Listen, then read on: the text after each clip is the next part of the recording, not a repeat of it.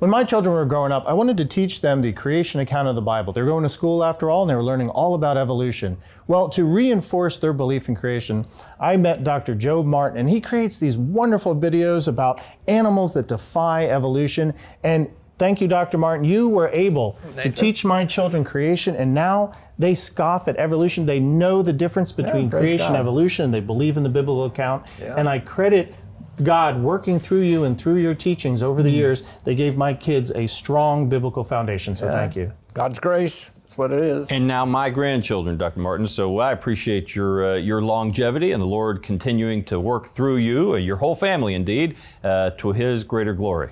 Well, we pray He'll keep us going till He comes for us. Amen to that. Why did you feel called to teach the creation account? Because you were a dentist, right? And you served a famous president at one time?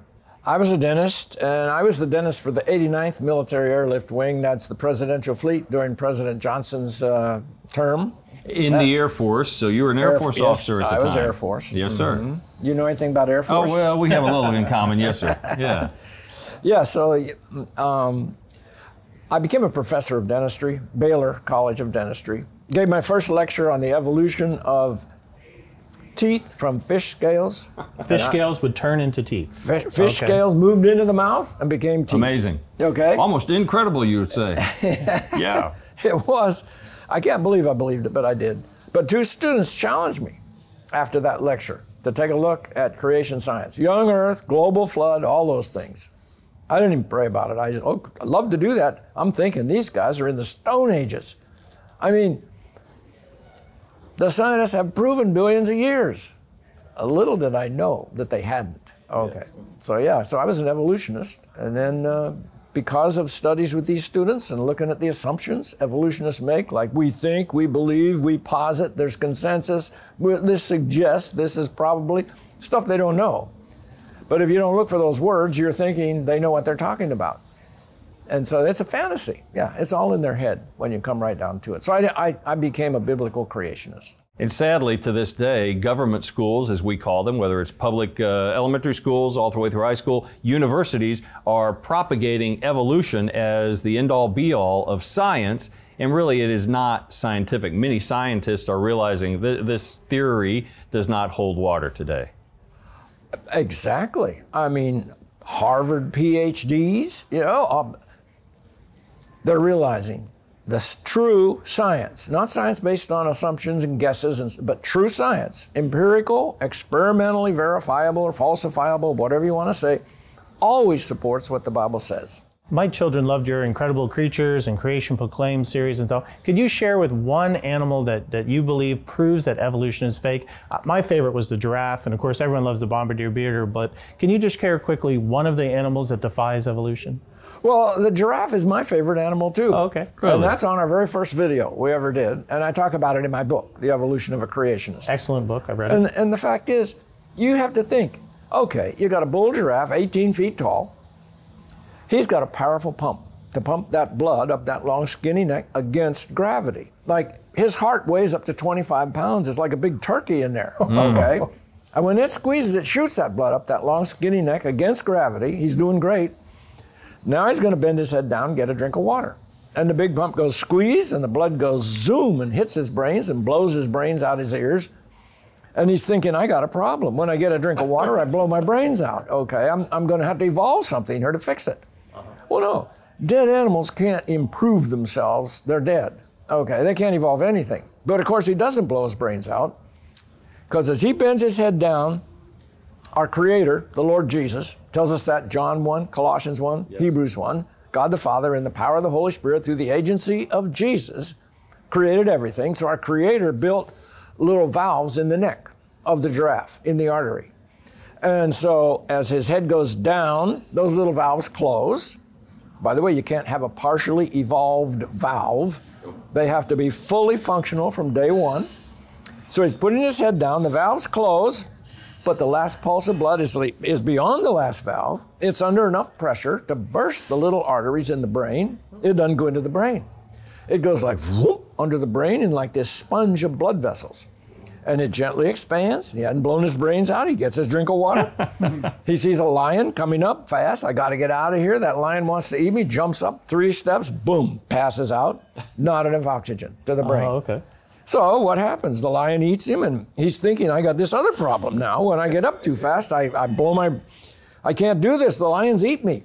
And so, but of course, he doesn't pass out, because as he comes up, the sponge under the brain gently squeezes that last pulse of oxygenated blood up into his brain. The valves open. He's doing just fine. Only God could do that. And he's irreducibly complex. He needs all his parts from day one. I love the woodpecker, because I see them all the time. I don't see many bull giraffes in my neighborhood, but I hear and I see woodpeckers, and you have pointed out how God has wonderfully created them. But one of the things that someone pointed out to me, a friend, just recently, was a blessing in disguise from the last couple of years of angst and all of the misinformation surrounding the whole COVID pandemic. And we're not going down that rabbit trail, but the point that they made was people realized that so-called science is not always as trustworthy as the major media would purport, because they're seeing through all the smoke and mirrors to realize these guys are making some of it up as they go. And so many people are now coming back to understand that Scripture has validity, and so-called science is really just a house of cards. There's fake news and there's fake science. Yes. And that's what it is. Yeah, I should say fake science. Exactly, because they don't have any other option. There's 2 options: God and creation, or no God. Well, then how did we get here? Evolution. So the only 2 options are out there. So once you decide, I'm not going to believe in God, I've got quotes of the evolutionists just saying, hey, you know what?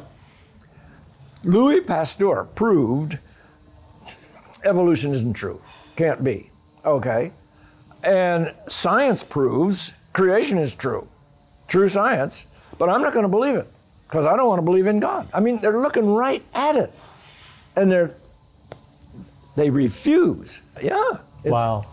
Well, we here at Lamb Lion Ministries are so passionate about this that we're going to have a streaming conference coming up on February 5th with Dr. Martin, Eric Hovind, Tim, and myself. We're going to call it the Epic Battles of the Bible. Eric and Dr. Martin are going to cover Genesis, and Tim and I Revelation. And we might want to spill the beans ahead of time. We don't want people to think that Genesis and Revelation are at odds with each other, but that they harmonize. So check us out on our Christ in Prophecy YouTube channel or our website, christinprophecy.org. We have more information. We want you to join us at the Epic Battles for the Bible conference. And Dr. Martin, how can people get in touch with your ministry? Well, we have a web page. What is it? BiblicalDiscipleship.org. BiblicalDiscipleship.org. Yes. Okay. Because even understanding creation from a biblical perspective really lays a foundation for discipleship that opens the entire Word of God. It's not just a story that is relegated to the beginning.